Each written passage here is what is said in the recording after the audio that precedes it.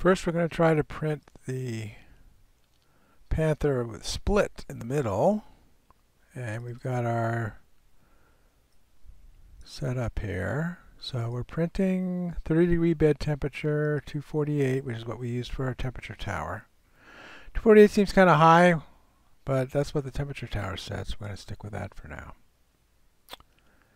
And that looks good. So most of this stuff is the standard things we normally use. So, all right, so we'll go ahead and print that and see how it turns out.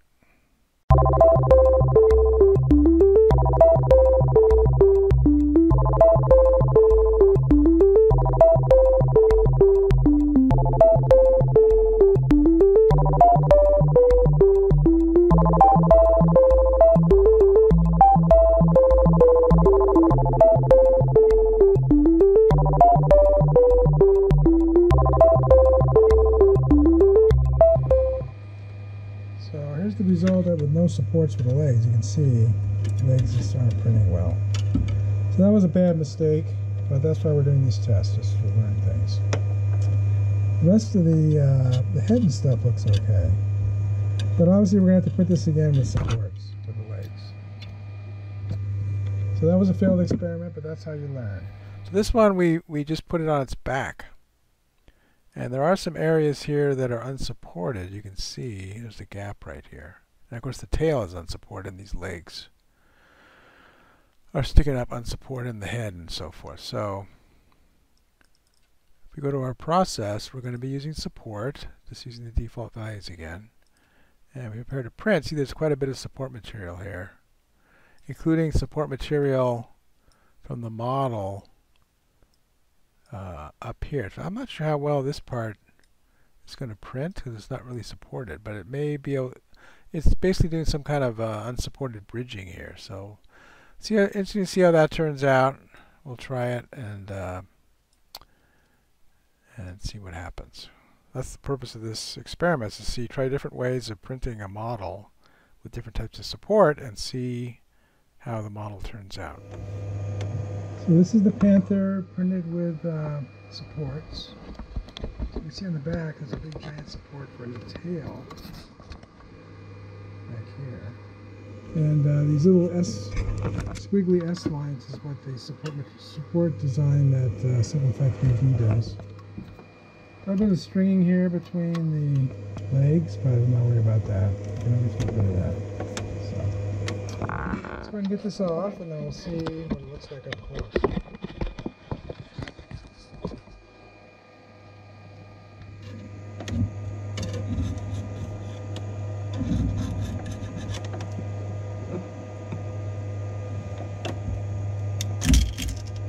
Comes off easily. The support material is set up so that it doesn't stick to the bed very much. So I can get a better idea what the support material looks like.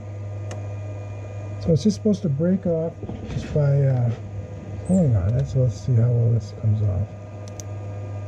Oh, looks like I'm bending the tail. That's not good. There. Had to hold the tail. Yeah, it's like I broke the tail. That's a shame. Okay, should have supported that better. Front leg. Try to get that off. Off a little better.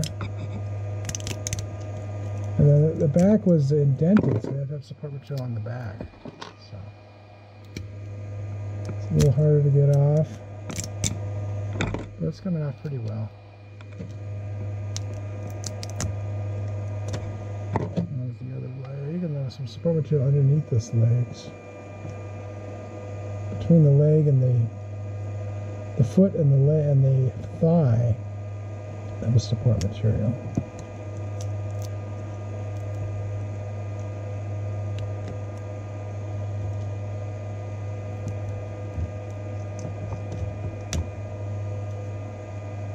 You can adjust how far away the support material is from the thing itself. So I've done that on some of my models, some of my prints. That's really helpful. Because if it sticks too hard, then it's hard to get off, and it leaves a big mess in your print. So the back of the Panther, got almost all this material off. Some of it's clinging pretty tight right here. So we could have made it a little farther away, probably, but the back would require a lot of sanding to make it look nice. It's got a lot of, let's call it residual of the support material. So, and of course I broke the tail. I'll have to glue that. So, but the Panther itself looks cool.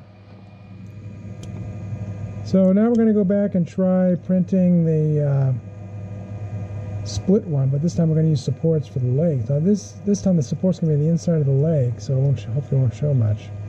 And you won't have all this problem on the back with all this these support residual support material. Now again, this can be sanded, so you could sand this off. Alright, let's try the split one again and we'll see how that turns out. Seems obvious now, but these legs are not supported, so we need to add support material. So we'll turn that on, just use the default values.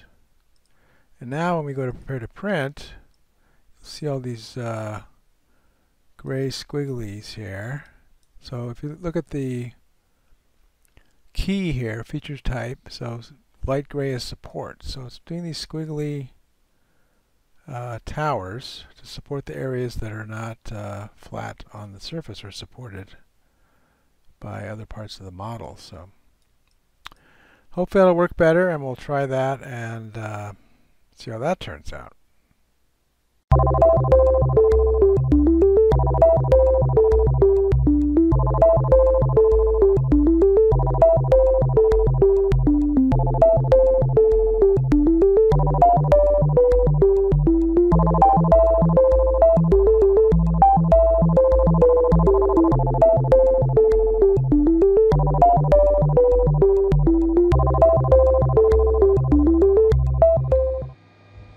It's done.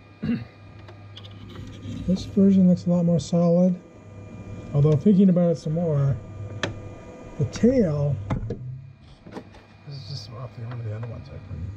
The tail is pretty thin, so I think it would have been better off if I printed this one rotated 90 and maybe at least 50% bigger, and the tail would be more substantial and less likely to break. Let's see if we can get this guy off without breaking the tail. So it's coming out pretty easily. Alright, so that's one side. You can see the holes that are in there. The holes have supports in them, so we're going to have to pop those out. Let's get this one off. Alright, so everything, those both came off fine. And the bottom looks super clean, so there's the support material. Pull that off. I'm going to do it a little more carefully this time. You can see the polygon, the low count polygon actually came out pretty nice looking.